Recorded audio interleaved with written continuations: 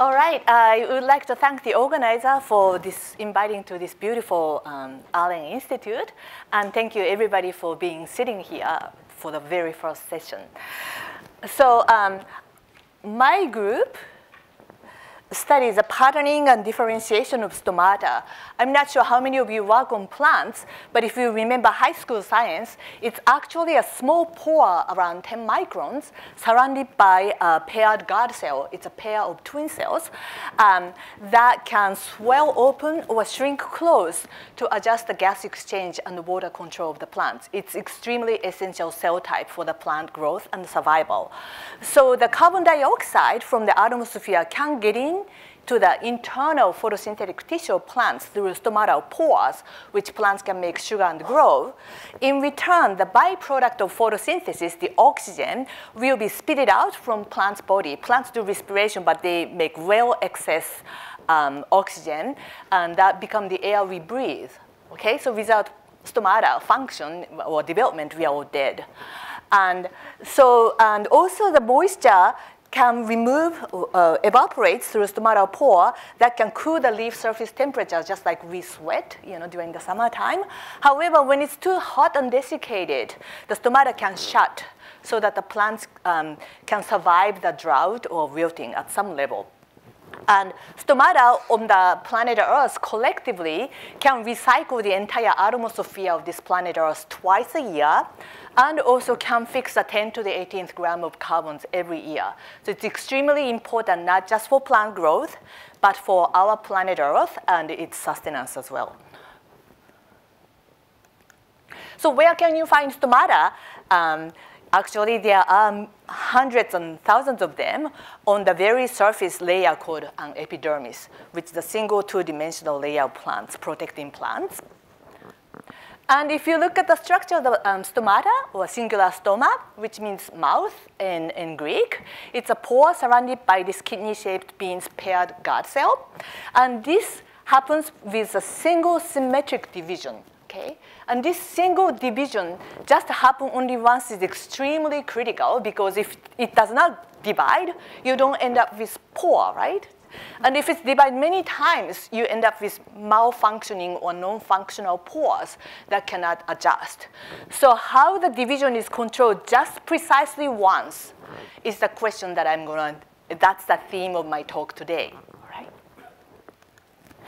But if you look at the plant epidermal cell types, it's essentially whether you become a stomata or become this cuticulated jigsaw puzzle-shaped pavement cell that has a thick wax and protect plants from UV ray, drought, water entry, pathogen, infection, etc.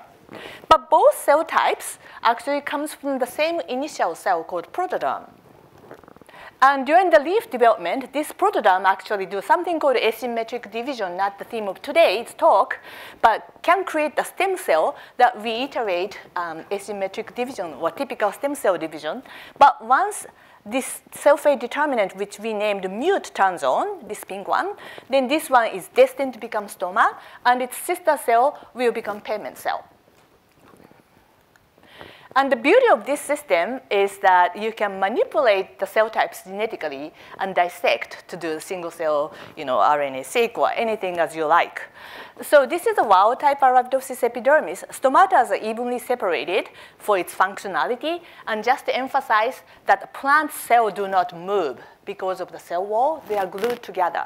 So pattern formation and differentiation happens by orientation of the cell division or polarity or how the cell expands, etc. Okay, so this is wild type, but we can manipulate by tweaking one gene to have everything made of stomata or stomata-only epidermis. Or conversely, you can make epidermis only made of pavement cell. This is, of course, lethal because plant cannot breathe. Or you can even make the epidermis just made of these stomatal stem cells. And because it's so beautiful, it's kind of nice that we can easily get covers of the journals. That's one big advantage. So how could this cell state transition happen? So 10 years ago, my group and the Stanford group actually identified that the transition from the initial cell to become mature stomata made of guard cell is regulated by the sequential activation of basic helix loop helix transcription factors, which we and other group named speechless, mute, and pharma. This series of initiation, proliferation, differentiation to terminal differentiation is very similar to how skeletal muscles, for instance, differentiate through the activity of myo-D, myogenin, sort of BHLH proteins. And these transcription factor master regulators are expressed at the very transient in respective cell state. And if they are knocked out, then the cell just arrests at that particular step. So if speech is knocked out, then nothing can enter stomatal lineage, so you end up with pavement cell on the epidermis. And if the mute is knocked out, this meristemoid, this stem cell, reiterate asymmetric division in the spiral manner, but arrest in the middle. That's why it's mute, because it doesn't make any mouth, and the speech just doesn't make any mouth. And the last step, pharma, is knocked out. This immediate precursor of guard cell called guard mother cell, or GMC, instead of dividing once symmetrically, it divides multiple times symmetrically to make these caterpillar-like tumors, okay? And because these are master regulators, if you ectopically overexpress, you can convert the cell types into respective cell types, just like myo-D can do that for skeletal muscle, fibroblast to myoblast sort of transition. So speechless overexpression makes a lot of small stomatal lineage cells, and mute overexpression can make stomata on the epidermis. And the overexpression of pharma is kind of cute, that the cell skips the last division and make this kind of fish scale-like singular guard cell-like things on the plant's epidermis. But among these three sister BHLHs, mute is the only one which can drive the gene expression program as a transcription factor to make the perfect stomata. So we were interested in what is the mute targets and how could this transcription factor drives the differentiation of this stomata. So to address that question, my former postdoc, Seung-Ki Ham, performed the genome-wide profiling of direct mute target genes by RNA-seq followed by a chip assays. And what she found was interesting. Initially, we thought mute terminate the stem cell division state. So it's repressed cell cycle, but actually majority of the mute direct target turned out to be the cell cycle regulators, such as cyclin and the cyclin-dependent kinases. So initially, we wondered, like, how come it's that? But it was very clear because some of the cyclin-dependent kinases and the cyclin A's has been shown to have a mutant phenotype that if you dominant negatively inhibit the cyclin-dependent kinase B11, or if you have a multiple higher order knockouts of cyclin A's, then it's been reported by other groups before that this guard cell end up like a balloon because it cannot do the terminal symmetric division. And we also identified the D-type cyclin, cyclin D51, which has not been reported before, that is a direct mute target, strongly upregulated by mute. And because D-type cyclin is the one that drives the cell cycle, G1 cyclin, we wanted to make sure, test whether this one is really expressed during the symmetric division and how is the dynamics regulated. So to do that, we first did a live imaging. This is around 40 hours of time-lapse imaging of meristemoid that has divided twice asymmetrically. And in this movie sequence, this meristemoid divides asymmetrically once, that's the last stem cell division, and differentiate into a guard cell by single symmetric division. And it's a cyclin D5 GFP with on promoter. So I hope you can see. So here's a movie. So it divides asymmetrically last division, and then cyclin D5 accumulates very drastically and disappears when the cell enters the next cell cycle state, and then followed by this symmetric division. And at the end of the sequence, this guy will become a mature stoma. Right? So timing of cyclin D5 accumulation really follows around 2 hours after mute expression and disappears before the pharma predominantly accumulates. So it's very sensitive, very transient expression. So we wanted to address whether this cyclin D5 could drive these symmetric divisions. So to address that hypothesis, we introduced cyclin D5 into the mutant driven by its own promoter, because cyclin D5 is not expressed sufficiently if mute is not present. And as I mentioned, in the mutant background, this meristemoid stomatal stem cell reiterate asymmetric division and arrest. But if you introduce cyclin D5 into this mutant background, then you can drive additional divisions. Interestingly, many of them looks kind of parallel. This looks like a pharma phenotype, or even like perpendicular to make this kind of squarish like stuff. Of course, none of them will become mature stomata, but what we can say from this experiment is that cyclin D5 can drive symmetric division-like division of this arrested mute meristemoid when we ectopically introduce. So it's been shown by many different groups that some of the cyclin-dependent kinases and cyclins at the transition from godmother cell to god cell is inhibited by transcription factor pharma, which I talked before, and a MIB transcription factor called FOLIPs. Now our RNA-seq data and other experiments shows mute directly upregulate the same cell cycle regulators that is inhibited by the later steps transcription factor. So our question was, then what is the relationship between mute and these guys? And it's really turned out that the mute directly upregulate FOLIPs and the pharma transcription factor as well. So these are direct transcriptional loop by direct transcription factor binding to the promoter. So if the FOLIPs and the pharma are knocked out, then for instance, this cyclin D5 GFP, which disappears very quickly before the last symmetric division, persists. So you can see that this will just keep persisting and accumulating, driving the multiple symmetric divisions of the godmother cell. The time okay? So we got very interested in this minimalistic gene regulatory circuit that the gene A, mute, activate gene B, pharma and FOLIPs, which inhibit gene C, this cyclin and CDKs, which mute also directly upregulate. So this circuit is very well known for gene expression regulation in E. coli and yeast, called incoherent type 1 feed-forward loop, or I1FFLs. So the beauty of this circuit is that you can generate the single pulse of the output C, in this case cell cycle regulators, even if the output A could be stationary. So it's a strong pulse generator just once. So we made the hypothesis that this incoherent feed-forward loop really is required for ensuring this symmetric division to just happen once, because that's so critical for stomatal function. So to address that, we collaborated with the mathematically modeling theoretical biologist Takashi Miura and Kei Sugihara to test this hypothesis.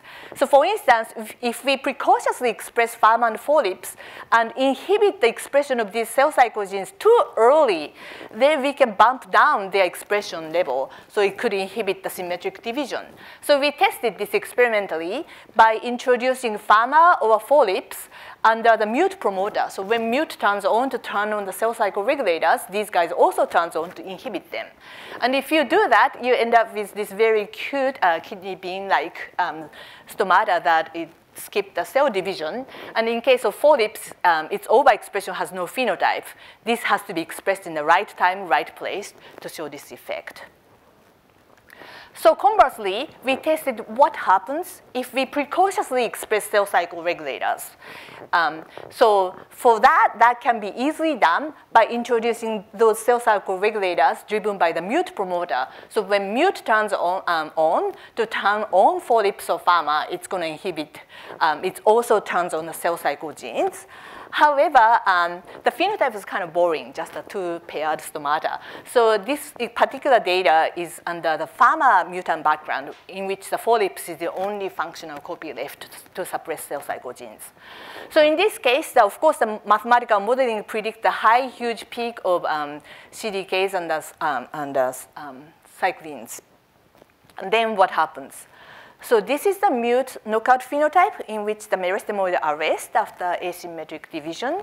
And this is a well-known pharma phenotype in which extrasymmetric division of gut mother cell happens. But if you precautiously introduce these cell cycle genes, then you end up with really funky, crazy things that is dividing symmetrically and too much and makes this functional mess, non-functional mess.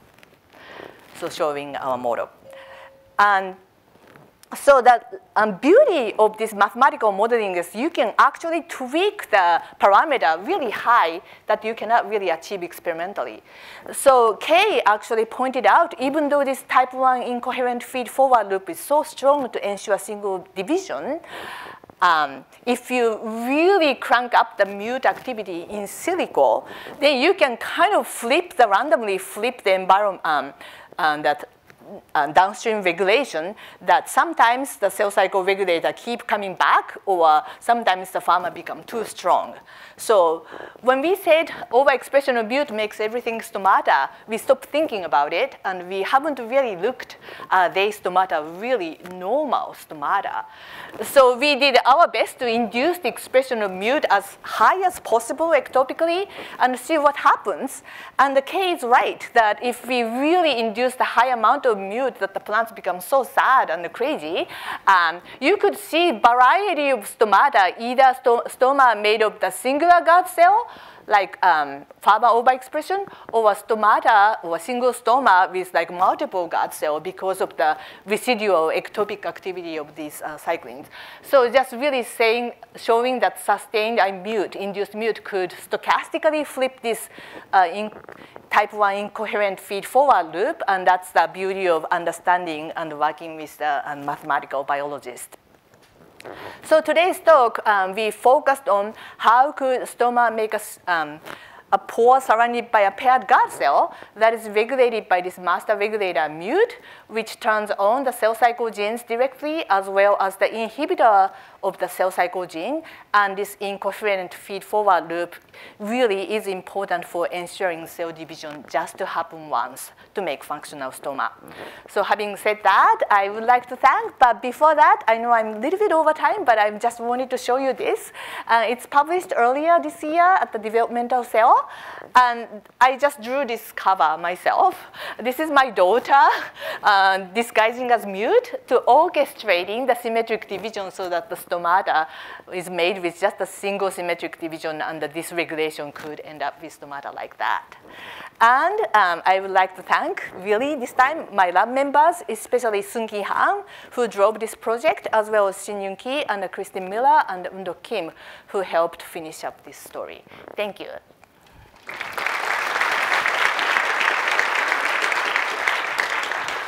Thanks, Keiko. We have a time for a few questions. So these are the mic runners on either side. So before you ask your question, please wait to get the mic so that we can all hear you ask. Do you have any questions? Yeah?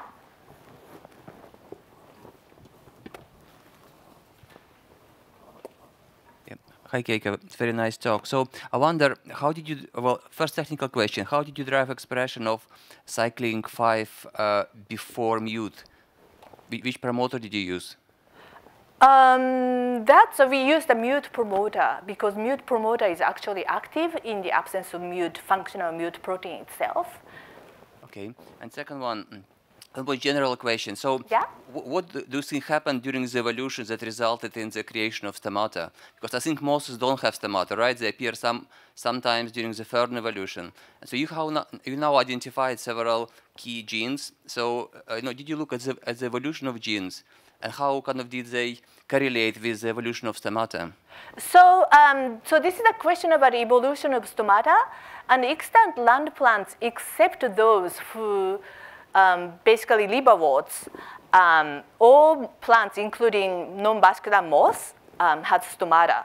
So stomata is one of the earliest developmental innovation of the land plants when plants came from aquatic system to the land. And the genes that make stomata, these transcription factors we identified, are conserved down to moss. So evolutionarily, plants invented stomata just once, and the genes we identified from model plant Arabidopsis is driving the stomatal differentiation in non-vascular plant as well. Of course, they don't have these paralogs. They have like mixture of species mute pharma combined together. So ancient system is once the gene turns on, the cell just makes stomata. So it skips the complicated asymmetric dividing state. So I hope that answers your question. Yeah? Yeah? I've done dissociation of tissue for mammalian cells, and I was wondering, how do you dissociate these single cells out of the whole tissue? Do you cut them, or do you do enzymatic disruption? Oh, yeah, that's a good question. So how do you separate single cells, even though we did not talk about single cells in this particular today's talk? As you know, plant cells are glued together by cell wall, so it can be very invasive. So people used to do is basically digesting the cellulose and others by using enzymes to make transiently cell wall-less protoplast. That is kind of, but the protoplast is kind of sad. You know, they can't differentiate, or I don't know how long they can maintain cell types without stress signature. So that's one, and then do the FACS sorting or whatever. So that's one method. And the other thing we could do perhaps better is that we can isolate nuclei. So we can do the cytoplasmic riboprofiling or something, but then the sort as a nuclei, because the nucleus property is very similar between plants and animals. Or alternatively, since we have this kind of drastic combination of mutants that only accumulate one cell types, we actually used those stem cell only seedling to do comparative transcriptome analysis of what makes stomatal stem cell molecular signatures. And the beauty of that is those key genes are all like expressed several thousand-fold higher. So statistics-wise, it's all become 0. So P and the F value or whatever Q value, it's all 0. So it was a very easy statistics. So you can do combination of those, and nothing is perfect. So we kind of have to drive the conclusion based on multiple approaches. All right, let's thank Keiko. All right, thank you.